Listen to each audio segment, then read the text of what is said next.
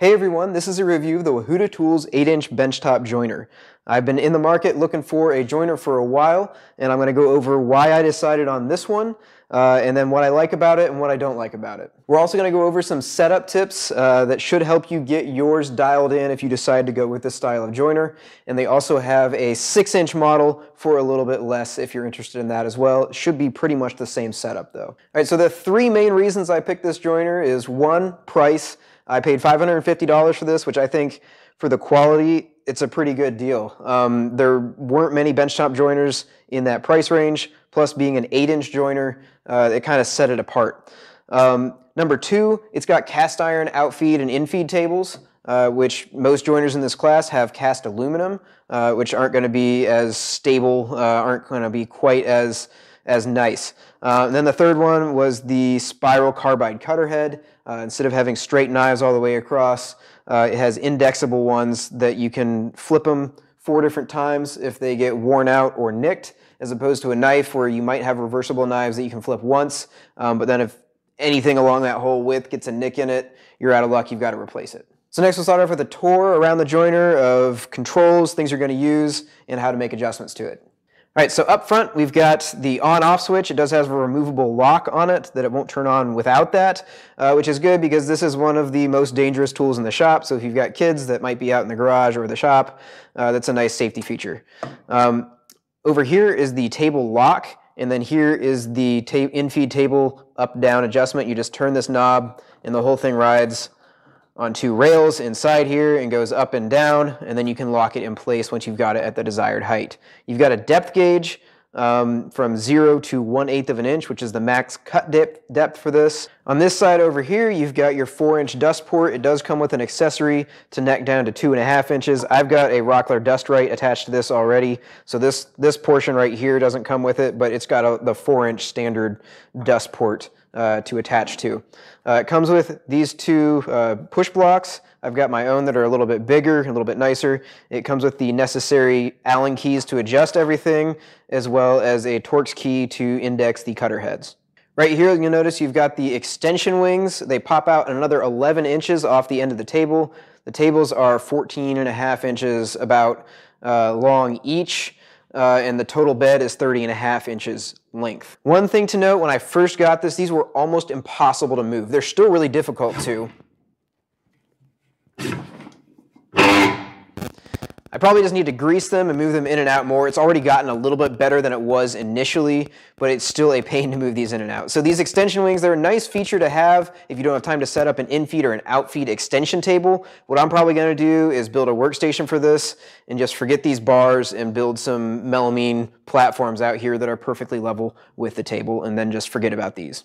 Then once you've got these out at the length that you want them, you can tighten this little set screw right here, and it keeps them from moving back and forth. On the back here is your belt drive going from the 10 amp motor to the cutter head. The cutter head turns at 12,000 RPM.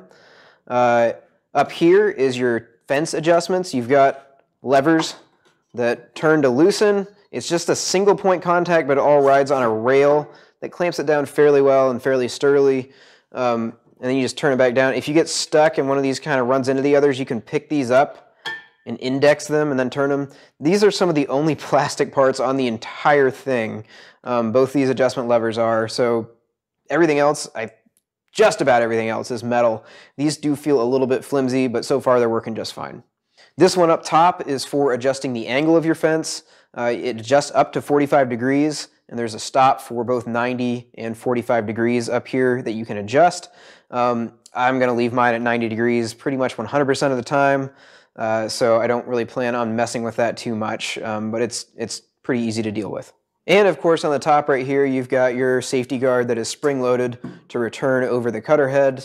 So once you finish the workpiece going past, this keeps you from sticking your hand into the blade like an idiot. Alright, setting up your joiner to be accurate is the most important step you're going to do with all of this, because if you don't have this table perfectly aligned with the cutter head, and then if you don't have the infeed table perfectly coplanar with the outfeed table, you're not going to get good results. And your whole purpose of this is getting flat stock out of it. It's the whole purpose of this tool, and if you don't have flat tables, you're not going to get anything worthwhile. So to do this, I recommend, I tried to set this up initially and I had it within 3.5 thousandths flat and level with the whole thing. That was not good enough. I went back, I was not getting good results. I went back and did within 1/1000th of an inch for front to back of all of the tables and everything, and I started getting excellent results with this. So to do this, you're going to need a few tools. You're going to need both of the Allen keys that come with the joiner. You're going to need a set of feeler gauges. If you don't have a set of these, I'll put a link in the video description to Amazon.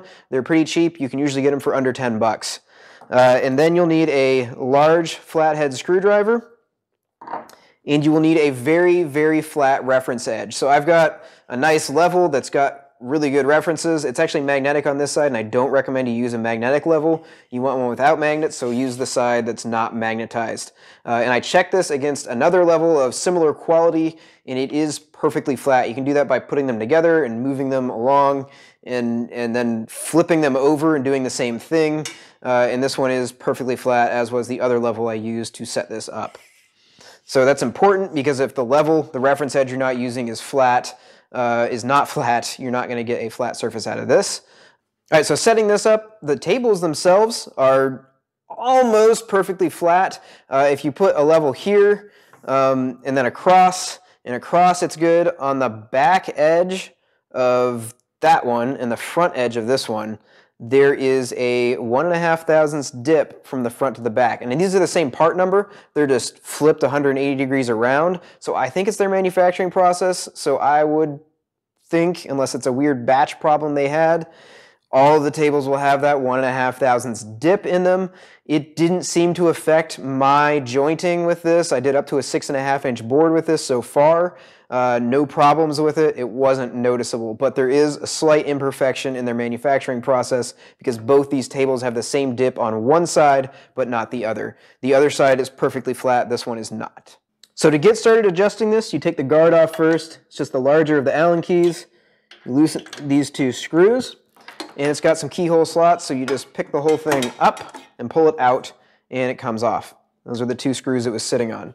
So after you've got your cutter guard off, the first thing you're going to do is adjust this front edge to be perfectly level with the tops of the cutter. So at the apex of when the cutter rotates around, you want this table to be perfectly level with that. So to do that, you get your straight edge, and you want to set it here. You want to lower this infeed table out of the way. So get it lower than the outfeed table because you're just dealing with the outfeed table right now. So then you take this little small Allen key. It shows in the user manual sticking in here. There is no Allen key spot. There's no hex spot there, but there's a hole through the shaft you can use to rotate it. So do that. You can see as I move this past, it moves my level. It does not really pick it up though. So there shouldn't be any pickup. It should touch it and contact it, but it shouldn't lift it up off the table. So you can go back and forth doing this and adjusting at the 4 adjustment spots to get everything perfectly level across the front. That's really the measurement that matters, is perfectly even across this front. Because you can adjust the fence if you get this whole thing tilted a little bit. It just has to be perfect with the cutter head, and the cutter head is not adjustable, so you adjust everything else to the cutter head. To adjust this table, if you want to tilt it, you remove these screws, and then inside there you use a flathead screwdriver to turn the adjustment screws. Clockwise brings the table up, counterclockwise brings it down, and I suggest no more than a quarter turn ever for the adjustment screws inside there. It moves it quite a bit. By the time I was down to adjusting like 1 or 2 thousandths of an inch up and down, I was turning it like a 32nd of a turn or less. It was just a few degrees. So it's you don't really have to turn them multiple times. Don't do that. Just, I would say, if it's really far out, start with a quarter turn, and then sneak up on it from there. Another thing is, do not take all 4 of these screws out at once, because that is all that's holding the table on. So I made that mistake. It started tilting on me, and I realized what I had done. But I would suggest only taking 2 out at a time.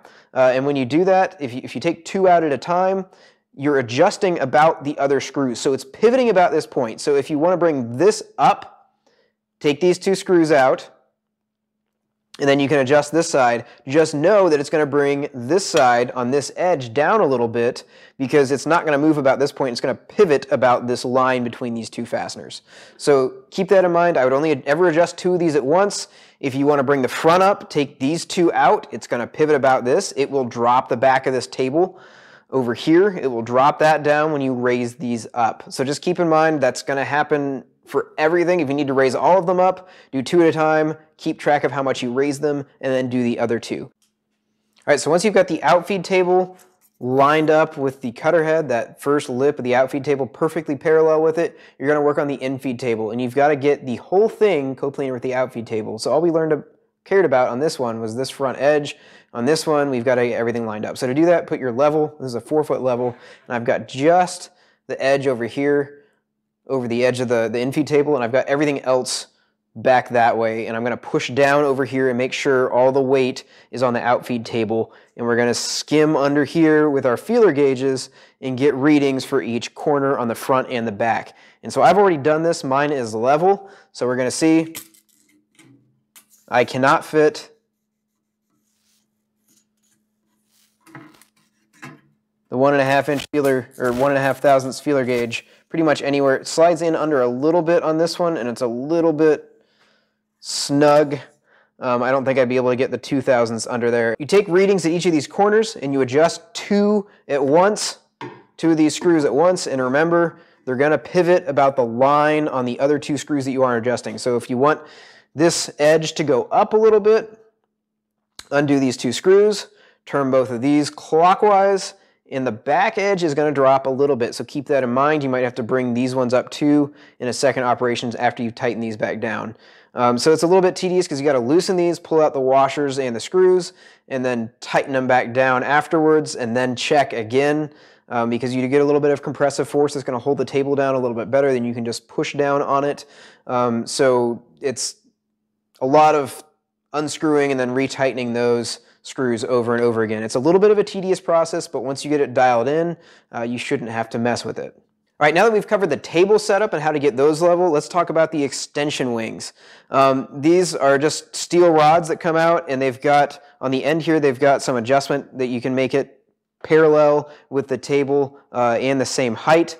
To do that, you loosen these screws right here, and then you've got some cams that you can adjust this bar up and down. It works fairly well to get it adjusted.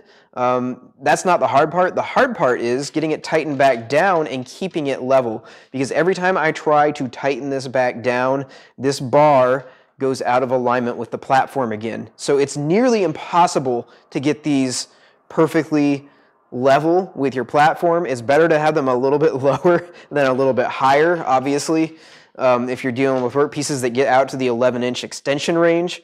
But these things are just a nightmare to get level with the platform, because once you're done adjusting them, they're gonna move when you tighten them back down. All right, let's talk accuracy. I've done quite a few different boards through this. The widest one I've done is 6.5 inches. It was a piece of walnut. This got it as flat as I could tell. Checking afterwards, I couldn't find any spot on it that wasn't flat. I put it on my table saw table. It was perfectly flat. So that was roughly a 20-inch long piece, 6.5 inches wide of walnut. Did great on that. It was a little bit slow going with such a wide cut. I was doing a little bit less than a 1/16 of an inch off of that one, but it handled it pretty well. I didn't feel like it was underpowered. It was just a little slow going. I've also done some longer boards on this. Really, the thing that you'd be guaranteed to get straight is a 28-inch board, because that's double the length of the infeed table, and that's what I've been seeing. I've been getting about 30 inches right around there of perfectly straight section in my longer boards, and then I've got a little bit bow if I do something longer than that. I did some 6-foot tall cedar fence pickets. I edge jointed those, and I got about 25 thousandths of an inch of bow in the center from one end to the other, which I was actually able, since it's a thin board, it's a little bit wide of a board, it's a 5.5 inch wide board, but I was able to push it down fairly easily and remove that bow out of it. So I'm really confident if I was clamping that for glue up, I'd be able to clamp the bow out of that for 25 thousandths. If you're dealing with thicker boards or wider boards, it might not be possible, but for smaller ones, it's definitely going to be possible to clamp out 25 thousandths. So far I'm pretty happy with this thing. It's performed well for what I've tried to use it for. I haven't done a ton of work through it yet so far, but for the test pieces I've done and the little projects I've done so far, it's done very well. I do plan on improving the accuracy by getting rid of those extension wings and adding some support tables, in-feed, out-feed tables for this, so I can increase the capacity of stock that I can get flat through this. But so far, 25 thousandths of an inch is pretty good for 6 feet, considering that the in-feed, out-feed table are quite a bit shorter than that. All right, let's talk price point. This model, the 8-inch, is $550. And I think that's a fantastic deal for the level of quality you're getting with this. You're getting the carbide cutter head, you're getting a cast iron tabletop, and I think the quality that this has is pretty good for that price point. And if that's still a little bit too high, the 6-inch model, is, just a little bit smaller capacity, is $400. So it's quite a bit off the price tag, and I would expect the same level of quality from that tool as well.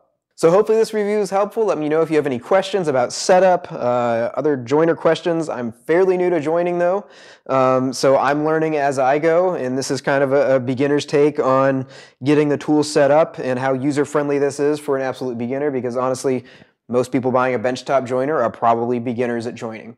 So if you notice me doing something wrong in this video, I would love to hear your critiques.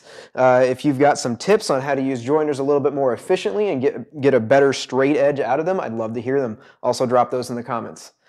So don't forget to subscribe, and once again, thanks for watching.